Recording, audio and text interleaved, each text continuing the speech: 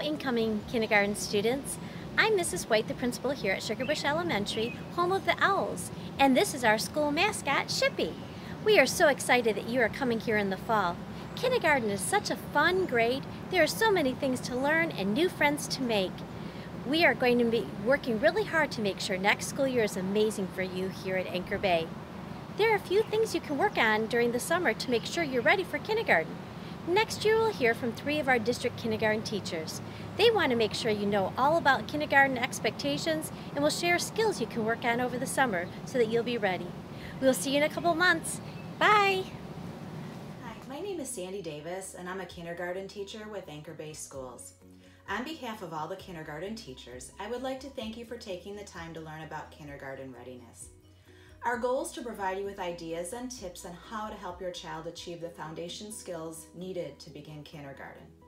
Today I will outline the kindergarten readiness skills and I will also discuss fine motor skills. I'll begin with kindergarten readiness. Prior to entry into kindergarten, your child should be able to recognize their name in print. They need to be able to find their cubby or their table seat or any supplies in the classroom that might be labeled with their name. They also need to be able to write their name independently without needing to copy it off of a name tag. Your child should be able to recite the alphabet by saying it clearly and slowly. They need to know how to name all of the capital letters, and a great way to practice that is just by making some flashcards or using magnetic letters or foam letters. Your child should be able to understand rhyming words. So one way that I like to practice it in the class is just by reading a lot of books with rhyming words in them. I also like to do something called echo rhyming, where I'll say 2 words and then they repeat after me. So if I said cat, hat, your child repeats cat, hat. Now they're hearing what rhyming sounds like. And then eventually you want to get to the point where they can say yes or no if 2 words rhyme. They also need to demonstrate counting skills. So if you gave your child a pile of objects with 10 or less objects in them, would they be able to count them correctly? They need to be able to identify, write, and sequence numbers from 1 to 10. They need to recognize 2 dimensional shapes. That would be the circle, square, rectangle, and triangle. And then in kindergarten, we're going to teach them the hexagon and move on to 3-dimensional shapes. Your child should be able to sit and listen attentively while somebody is reading a book to them. They need to know about the different parts of a book. For example, the cover, the front cover, the back cover. They need to be able to know where the words are or what words are. They need to know what illustrations or pictures are, and then also different types of punctuation. They should be able to verbalize and share information that they're learning to others, either things that they've learned at school or things that they're doing at home. They need to have self-help skills. That would include things like zipping their jacket or their pants or buttoning skills. They also need to be able to use the bathroom independently. Your child should be able to use scissors, crayons, glue, and pencils correctly. And they need to use a correct pencil grip and scissor grip, which I'll talk about in just a minute. Now I'd like to discuss fine motor skills. I'm going to start by explaining the difference between fine motor and gross motor. Gross motor is those core stabilizing muscles that we use when we're standing or walking and running and sitting. It also includes eye and hand coordination. We call those ball skills, so the ability to throw a ball or catch a ball or kick the ball. Now, fine motor development, we're talking then about the coordination of the muscles that are in your hands, your fingers, and your wrist. And these skills are needed to complete paper and pencil tasks, such as writing or coloring and drawing or cutting and gluing. And these are the types of tasks that we spend a lot of time at doing in a kindergarten day. I want to start by talking about scissors. So at this age, your child should know their dominant hand. Are they right-handed? Are they left-handed? Now, when they're looking at their scissors, their thumb is placed into the small opening and their fingers go into the larger opening. The thumb should always be facing the ceiling. Now, something you can try with your child is you can move the index finger out and only leave the other fingers in the big area. This allows a little more stability when they're cutting by keeping that index finger out. Their other hand needs to hold the paper and direct and guide the paper as they're cutting. And again, as they're cutting, they want to make sure, again, that the thumb is always facing up towards the ceiling and that they're always cutting away from their body. Now I'd like to take a minute to talk about the pencil grip. Sometimes we see kids and they come to kindergarten, they're still holding their pencil in a fist grip. Or they're resting their pencil on their pinky or their ring finger, so they're depending heavily on those two fingers when they're holding their pencil. These can be indications of children that have a weaker fine motor development. So what we teach the kids is they need to hold their pencil with their index finger and their thumb. So they pinch the pencil towards the end with the lead. The pencil then rests between those two fingers, and then we take the middle finger and it sits on the middle finger for stability. Their pinky and ring finger should be tucked below. Now again, if your child is depending on that pinky or ring finger, something you can try is by taking a puff ball and having them squeeze the puff ball with those two fingers.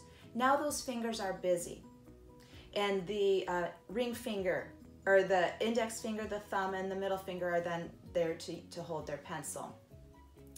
If that doesn't work, there are a lot of commercially made pencil grips that you can purchase, and you just have to try a couple, see which works best for your child. There are a lot of ways to help your child strengthen and improve fine motor development, and hopefully many of these items are things that you already have at home or you could find at your local dollar store. I'm going to start with Play-Doh. Kids love Play-Doh, and Play-Doh is great for fine motor development. That's squeezing and manipulating of the Play-Doh. They can take the Play-Doh and they can roll it into balls, and then they can count out how many balls they have, and now you're adding math skills. Or they can roll it into a snake and form it into an alphabet letter, and now you're incorporating language arts. We also like to do lacing activities. So here I took a colander and I took some pipe cleaners and I just weaved it through. Or I changed it up a little bit by taking this that I found in my cupboard and I just took a shoelace and I weaved it through the holes. They also could do, take straws for example, cut them up into smaller pieces and thread them onto a piece of yarn and make a necklace or a bracelet. I took the pony beads and I threaded onto a pipe cleaner and I separated them by color, so now I can talk about patterning skills. And I found some noodles in my cupboard and I just slid those onto a pipe cleaner too. Those are all different types of lacing activities. We also like to do tweezer activities in class, and you can just use the normal, regular, standard tweezer that you might have at home. But they do actually make tweezers at the dollar store for kids, and I liked this one because it actually had an indentation for their fingers and their thumb. So now they actually have the proper grip. You can see that squeezing motion is really good for building the muscles in that wrist area. Another thing they can try is squeezing a water bottle. So take an empty bottle, fill it with water, have them go outside. This can be one of their chores and they can water your plants for you. And that helps with fine motor development as well. There's also a lot of clips out on the market now that you can use. And for example, these are hair clips. So again, it's that squeezing action that helps build those muscles. There's a ton of different clothespins now, all shapes, sizes, and colors. You could use binder clips, and these clips I found in the sewing department. And they come in lots of colors. They can use the different colors. They can stick them onto maybe a plate or a piece of paper, and they can do maybe patterning activities with that as well. I also like to do cutting activities with the kids. They love it in the class. I just sit them with a big bowl, and they practice their scissors skills. I start with smaller paper, so it's just one snip. And then I move to a little larger paper, so now it's maybe 2 or 3 snips. I also like to do paper ripping, shredding with them. So they're just taking their fingers, they're tearing the paper into smaller pieces. This is great if you have junk mail that you need to have shredded. You now have your own personal shredder at home. It's really important to also continue to do coloring and drawing activities with your child. Sometimes the children will say, I don't really care for coloring. But what I found is that I needed to find a way to motivate them. And so what I've tried with the kids is do something called directed drawing. There's books to teach kids how to draw. There's also a lot of YouTube videos. And it's really fun. So you can have them, it takes you through the step-by-step how to draw something. And then maybe now they're more motivated to color. Although sometimes kids get frustrated by directed drawing as well. So something I've done is I'll do the drawing for them with a pencil. I give them a marker or a highlighter. They have to now trace over what I've drawn. That is still building fine motor development. eventually they will get less frustrated, they'll build their confidence, and you'll find that they're doing those drawing activities on their own. I also like to use stickers. Here I just drew a shape of a rectangle with a highlighter, and then I took stickers to outline it. That taking on and off of the stickers really builds those muscles in the wrist, the fingers, and the hand. I just want you to remember that it doesn't have to be anything fancy. The key is just to make it fun for your child.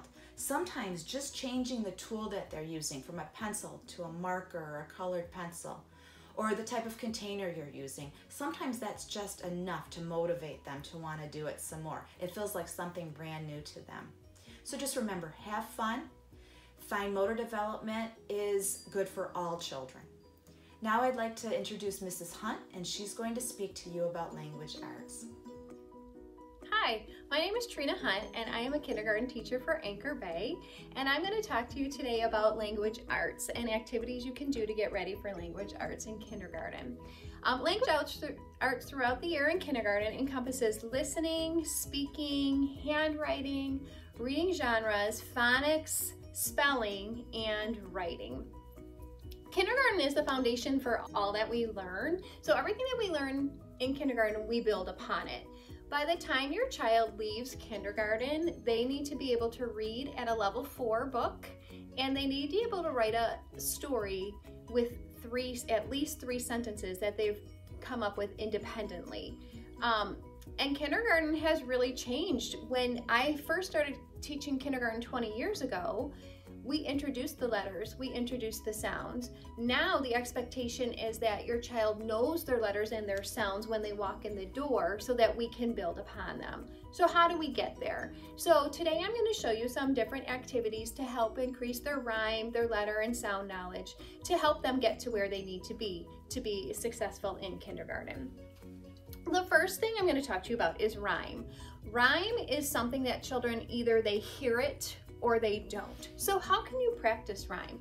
A great way to practice rhyme is with books, rhyming books. Dr. Seuss has written numerous children's books with very silly words that are rhyming in there. And read the stories, the kids love them. They're pretty silly in there. And you do not have to have a Dr. Seuss book. It can be any storybook that contains rhymes in there. It doesn't have to be with a book. You can play games with your children. You know, when you're getting ready to go somewhere, you can say to them, hey, please go put on your boat. And hopefully they'll know that the word is coat instead of boat. Boat, coat, rhyme. You can play riddles, ask them try to solve your riddle. I'm thinking of an animal and it rhymes with jig, and hopefully they can come up with the word pig. So just repeated practice of hearing those sounds over and over again helps to develop their sense of rhyme. The next thing I want to talk to you about is reading. You are your child's first teacher. Before they come to preschool, before they go to kindergarten, they are with you. So if they see that you love to read or that you love to have a book in your hand, it's going to help foster their love of reading as well. Kids love to snuggle up with their parents. They can snuggle up with a book, with their mom, with their dad, grandma. They can snuggle up with a book buddy. Here's some of our favorites from our classroom. We have Pete the Cat and Pinkalicious and the Pigeon. Those are some of our classroom favorites. That doesn't have to be their book buddy. It doesn't have to be a character from a book. It could be their favorite old ratty stuffed animal they've had since they were born. Snuggle up, get a good book, and read together. Just hearing the book, to hear how the language flows is important for children. As you are talking to your child, you can talk to them about concepts of print. That just means the different parts of the book and what's inside. So talk, this is the cover. When we open up the cover, we start reading. There's the title. These are the pictures. These are the words. Talk to them about the difference between the letters and the periods at the end. When you're done reading the story with them, ask them some questions. What did the main character do? How did she feel that way? That will help to develop their comprehension. And read books over and over again. It just helps develop their vocabulary, their ability to listen, and their comprehension. Next thing I'm move on to identifying letters and their sounds. It is essential that your child knows their letters when they walk into the door. So if they're there, fantastic. You'll work on their sounds and you'll work on their writing. If they're not there, then I'm going to give you some ideas of things to do to practice. Start small. Start with the letters of their name. If your child's name is Jack, cut up an index card. Write the letters of their name right on there. You can mix them up, put them in different orders, have them identify them out of order. Once they know the letters in their name, slowly start adding a couple more letters and just keep adding and adding until they get to know more letters of the alphabet. There's numerous things you can do to practice. You can use Play-Doh, you can roll the dough, you can make the shapes of the different letters. You can use pipe cleaners. You can bend them to make the curves and the straight lines to make the different letters that you are learning.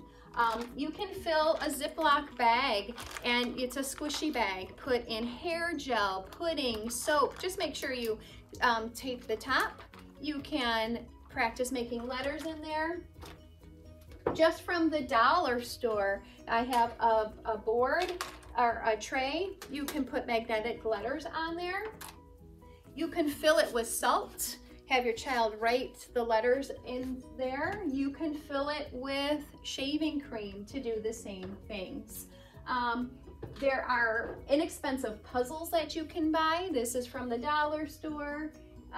You can write the letters of the alphabet on a piece of paper or print them by computer. Have your child trace them with highlighters or markers. Those are things that you can do to help practice. Give them a blank piece of paper and give them bingo dabbers, and you can make your different letters that way as well. Incorporate some sounds as you're practicing. For example, this is an Easter egg, and I have the uppercase letter on the top, the lowercase letter on the bottom. Inside is a rubber band. So once they figure out what letter it is, talk about the sound. Rubber band. I also have another one here. It has the letter P. We have uppercase P, lowercase p, and inside is a penny. You can play different games with sounds.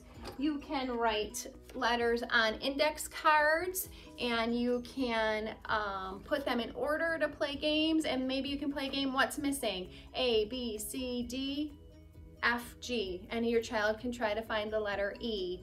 You can play a game called Up and Down the Stairs. Have your child sit at the bottom stair, show them the letter, ask them what sound does it make. Here, this is the letter D. If they tell you D, D, they can move up the stairs and keep moving up until they get all the way up to the top of the stairs.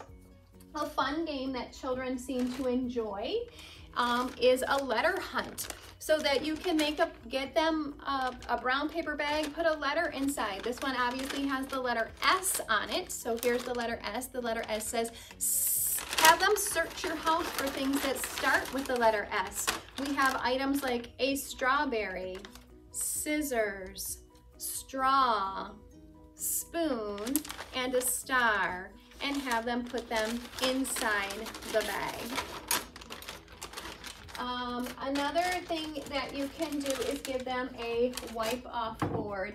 Children love wipe-off boards. They can practice writing letters. You can have them, oh, what letter makes the k, k sound? Have them right there. If you don't have a wipe-off board, a great alternative is a page protector. Just put a paper inside of a page protector and it will wipe off just like a wipe-off board. This is an example of playing. You can make a bingo game and ask your child, pull out a letter and say, oh, find the letter that says S, and they can cover up that one and play using the different sounds. An important thing I know is that sometimes you're busy. I understand that. I'm a mom too, so I understand that sometimes you just need a few minutes to yourself. I don't normally promote videos, but these are two great ones to help with letters and sounds. You've had a long day, you need to get dinner ready, throw on a video. This one's called The Letter Factory. It's by Leapfrog, and this one is called Talking Words Factory. They have a tune the kids seem to just love. This one helps them to identify all their letters, and once they have that, Talking Words Factory helps them with sounds, sounding out words, like you see the word cat here. And the next thing I want to talk to you about is writing. Give them some writing experiences. Like I said before, they can use a wipe-off board. Give them the wipe-off markers, have them write their names, sound out some words, have them try to write those words there. Give them paper. They can use plain white paper, they can use lined paper. Give them a variety of tools. If you mix it up, they tend to love it more. Highlighters, markers, colored pens, pencils. Different activities or different writing utensils just makes it more fun. You just want to give them opportunities to write. A great way in the morning before they come down for breakfast, say, hey, you need to sign in your name today. Make sure you remind them to start up at the top, go down at the bottom, and writing from left to right. Some activities you can do without supplies. You can play I Spy. You know, I spy something that sounds like t, t. Maybe you're talking about a toy or a tree. When you're riding in the car, they're in a captive audience. They're stuck there with you. So play rhyming games, chant out your ABCs, play that I Spy game. If you're sitting and watching TV, practice writing the letters on each other's backs and try to guess what letters you're making. Most importantly, just keep your sessions short and fun. Start small and just add more as they can handle it. Two most important things: talk to your child, read to your child. It will do more for them than you know. Thanks for listening today, and Mrs. McClellan is going to talk to you today about math. Hello everyone, my name is Carrie McClelland. I'm a kindergarten teacher in Anchor Bay.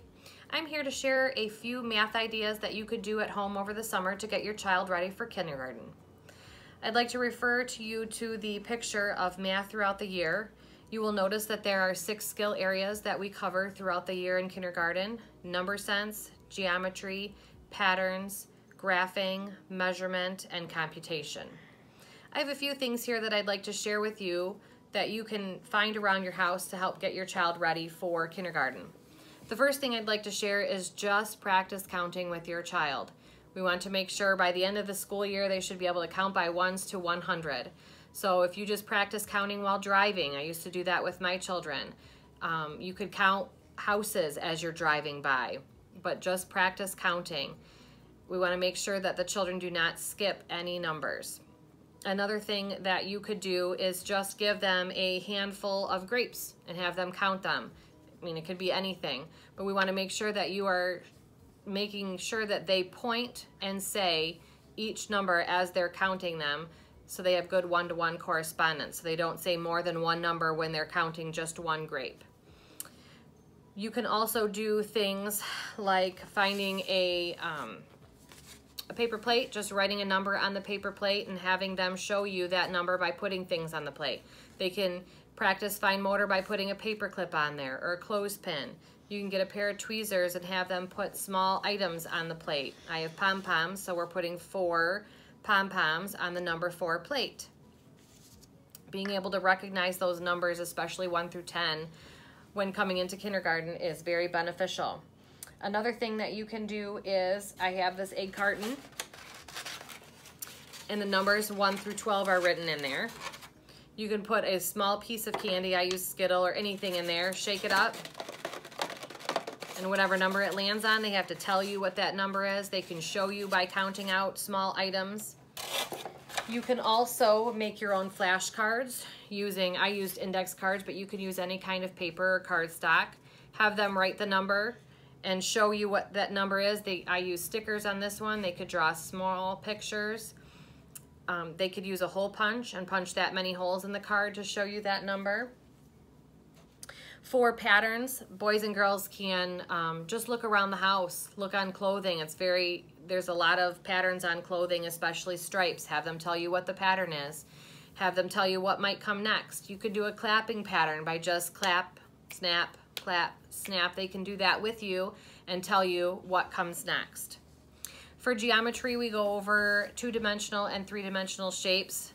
The basics are the square, circle, rectangle, and triangle. You can send them on a scavenger hunt throughout the house and have them find all of the items that are square and bring them to you. And you could do that for each shape. For graphing, one thing that I found helpful was if you have a fruit cereal, you could have them sort them by color. They can count how many are in each group. They can line the colors up and tell you which one shows more or less. You could also do that with items around your house. For instance, shoes.